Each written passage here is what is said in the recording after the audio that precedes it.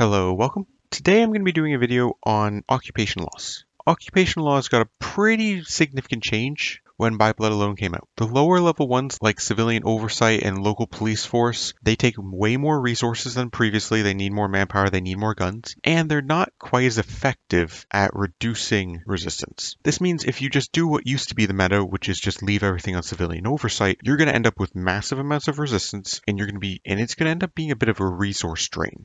So the question is, what should we do now? What should we do when we're at peace? What should we do when we're at war? Now, obviously, for actual garrisons, you should definitely just be using cavalry. It is really expensive to use light tanks. I mean, that's your other option. This is all you need, unless you're going to do military police. If you're going to get military police, then you should take proper heritage, makes adding cavalry free, and then go for a full 50 width, and then add your military police on. That is the most cost-effective way of using military police. And then, there is the light tank design. I didn't intend on showing all of this as Luxembourg. It's just Luxembourg has one extra occupation law. It has local autonomy because it's democratic. Germany is obviously not democratic, so I can't showcase this one. And it is a good one. I mean, 20% compliance gain is really nice. But anyways, I'll show you the alternative. The alternative to using cavalry is you go in here, you take the cheapest gun you can get, and then you just click save. 80% hardness, 2.4 IC. This has huge upfront costs, but long term, and I'm talking like 3 to 4 years, you will save IC. I did a whole other video on that actually, prior to By Blood Alone. Anyway, so I set up a very simple test. Let me just reload it. Well, actually, I set up two.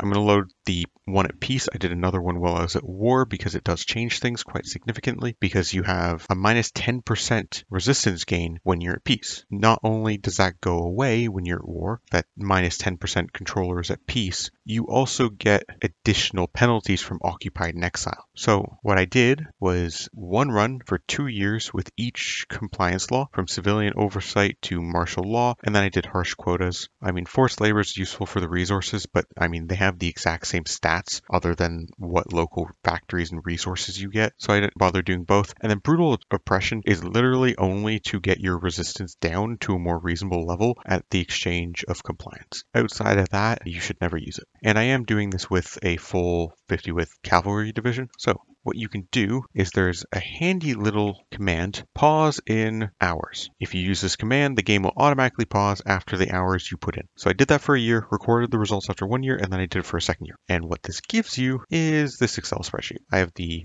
raw data where I've recorded the equipment costs to start up, manpower, the equipment in use and the losses after 1 year, the manpower in use and losses after 1 year, and then again after 2 years. And I've also recorded compliance, resistance, factories, and manpower.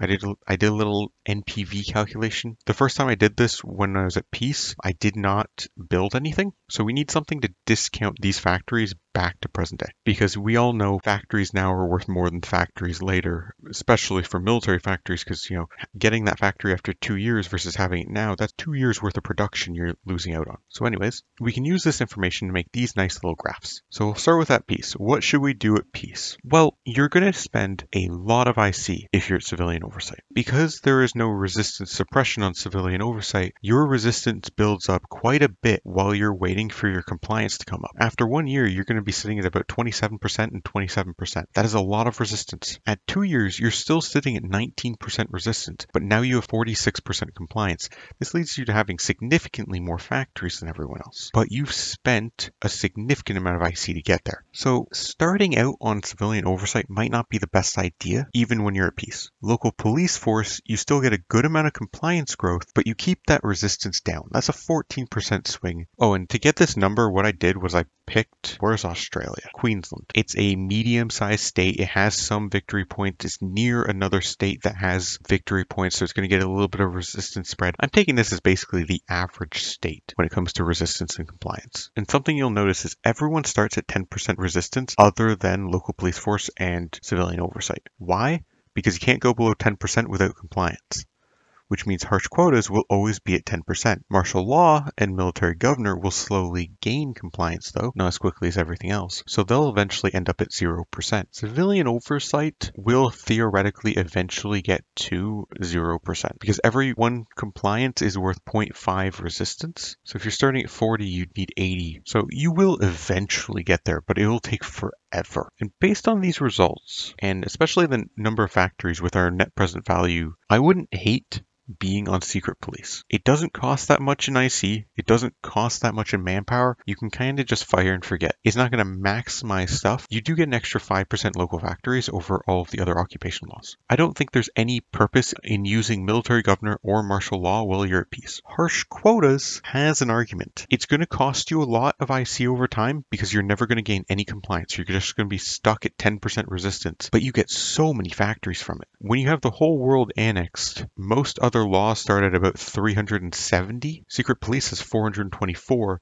Harsh quotas has 649. That is so many extra factories. So using harsh quotas in states that have really high factory counts and then something like local police force everywhere else is not a horrible idea. I also think it might make more sense to maybe use local police force for the first year and a bit so that you get some compliance and then switching to civilian oversight, just because of how much IC you're going to lose in that first year because you've got no resistance suppression and you also have no compliance. You can actually see that for civilian oversight, once you start getting your compliance up, your manpower costs go down. Your IC costs stagnate. Why? Because, well, we've got three figures here. What's in the field plus your 2 years of losses. As time goes on, your required in the field drops such that you actually end up netting to zero compared to your losses for that year. But you lose so much in that first year while you're waiting for compliance that I think it would make much more sense to use local police force. While you get some compliance, maybe, you switch when you hit 20-ish%, and then from then on, you start using civilian oversight while you're at peace. It'll keep your upfront costs a little bit lower. It'll keep your losses a little bit lower while still allowing you to get the massive benefit from civilian oversight's compliance in the long run. Or harsh quotas if you just really need those factories. So that's at peace. For war, definitely do not use civilian oversight.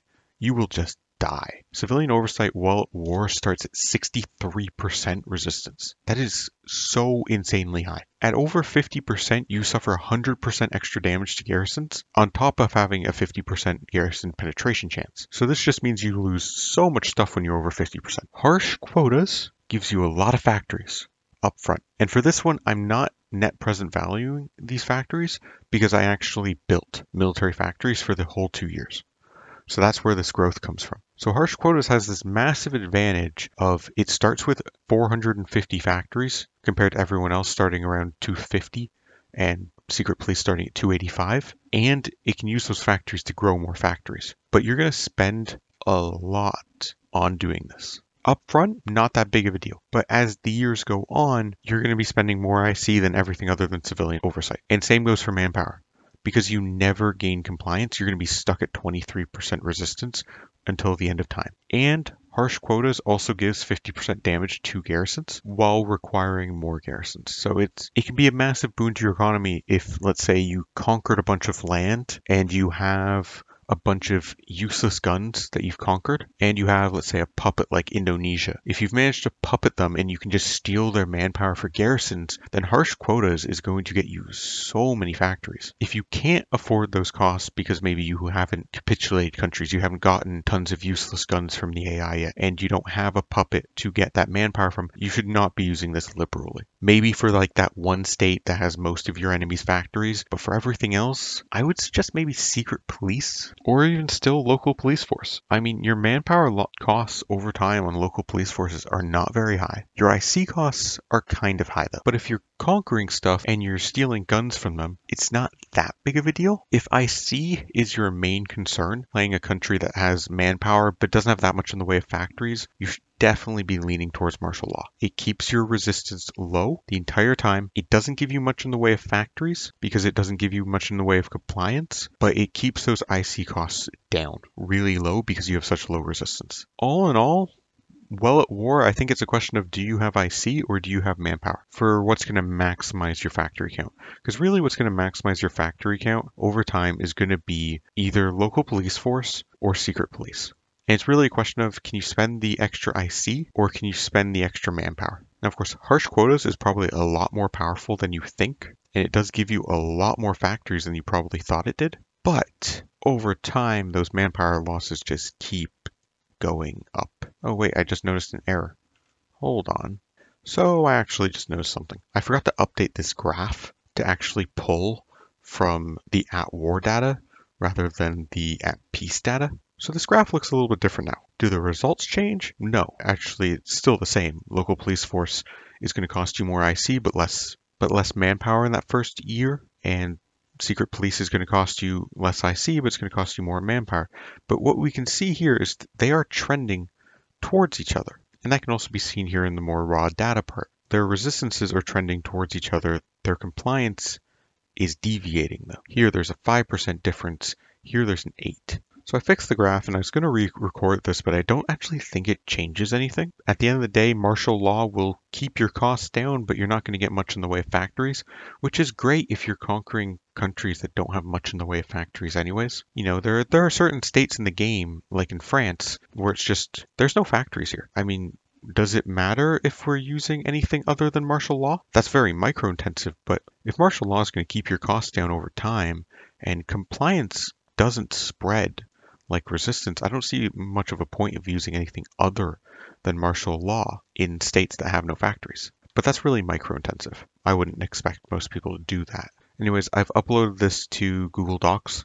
You can find a link in the description if you want to just take a deeper look at it. Overall, I'd just say stay away from civilian oversight. It gets you tons of factories, I will admit that, but it costs you so much IC. You can get all of those factories for harsh quotas at a fraction of the cost and getting them up front. While at war, I just don't see any reason in using civilian oversight ever. I would stick probably to either local police force or secret police, depending on whether or not you have spare IC or manpower. And then martial law can be used anywhere you don't have factories. There are tons of states where there are no factories and compliance means nothing, so you might as well just stick them on martial law if you're willing to do the extra micro. And then harsh quotas, the opposite can be true. If you have states that have a stupid amount of factories in it, it might just be worth it to get those factories at the beginning, using them the whole time rather than waiting for them to come online 2 years later. Anyways, thank you for watching, and I will see you guys next time.